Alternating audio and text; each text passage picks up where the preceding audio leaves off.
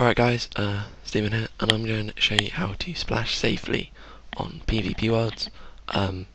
What you need to do to start with is you need to come to Falador East Bank in Falador, obviously, and you need to attack a dwarf.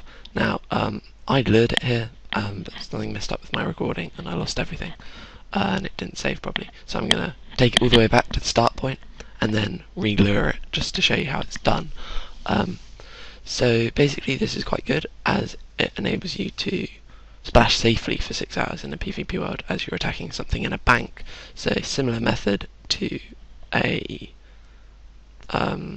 spider. However, obviously for this you need some more tanky gear as they are level 11. So they hit a little bit higher than a level 1 that can't hit anything. So for that method, if you're on defense pure, this isn't really viable. You do need some defense just to tank them for 6 hours. But obviously with my setup that's very easy. So for example there'll be a dwarf in this area over here, and there's 1 attackable ones and 3 that you can talk to usually. So what you want to do is you just want to attack him, then you want to make sure you don't have run on, because if you have run on then you run away and it gets very annoying and he won't follow you. So then you just want to walk him all the way up to the bank.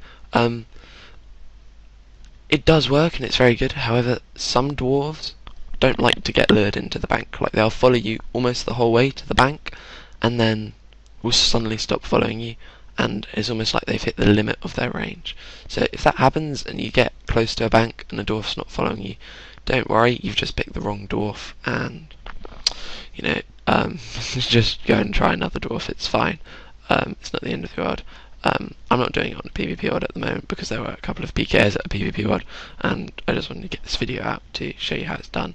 But yeah, if you are going to do it on a PvP world, just make sure you just have 2 tanky items and your smoke battle staff, and then check your items risked on death before you go out, just to make sure that you aren't risking smoke battle staff in case someone comes.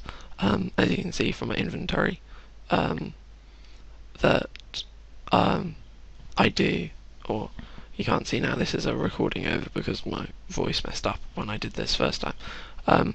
So yeah, basically you can see I have teleport runes and a few sharks just in case a PK does come, so I can get away quickly. With those runes I'd recommend just teleporting to Camelot because it's safe.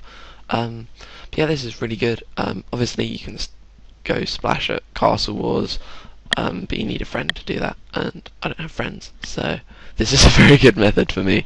So yeah, I really hope this video has helped you guys out and shows you another safe way to splash on old school, and means that you won't be killed by any PKs using bonds on you, and if you are going to AFK properly and not be at the screen, this is a very useful method. So yeah, I hope this helps you out, and see you soon.